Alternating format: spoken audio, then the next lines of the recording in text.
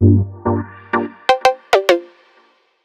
everybody, let's take a look at the new image manipulation features in SeekBeak. So I've got a couple handheld theta shots here, which are obviously a little bit wonky that you can even tell from the screenshots. And what I want to do is I want to non-destructively level these. So you can see this one, we're kind of on a bit of a skewed horizon here. And this is just a little handheld shot, of course, so you can only do so much with that. So I'm going to go into the details area, and you'll notice now there's a whole whack of new input options here. So we've moved the start view position from the preferences area, so it's now in here, and you can manually set your start position where you want the snap to start when people load it.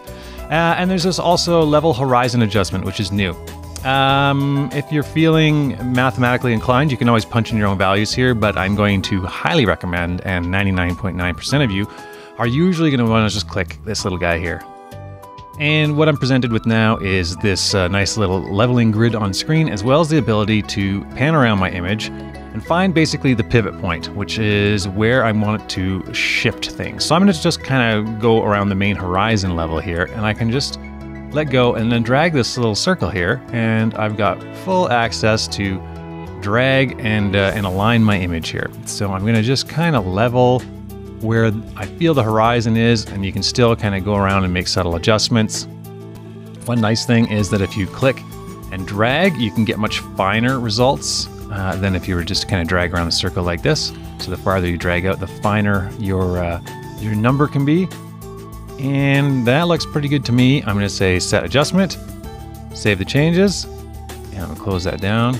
And now we've got a nice level shot where there was not so much leveling before. So that's one example. Let's take one more that's a little bit more extreme. This was done, we've all seen this before, right? So this was a handheld one done in a cafe. And this is going to take a little bit more effort than the last one. So I'm going to do the same, open up the properties, click on this little icon here to adjust the image level and the horizon. And first of all, I'm going to go to, well, this is probably where it seems the worst. So I'm going to start pivoting from here, get those lined up. Whoops.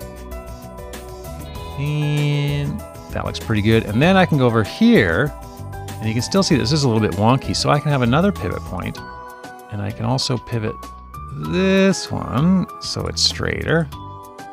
And then I can come over here and make sure everything's right. I'm looking at the top of the door frame there, and that's nice and level.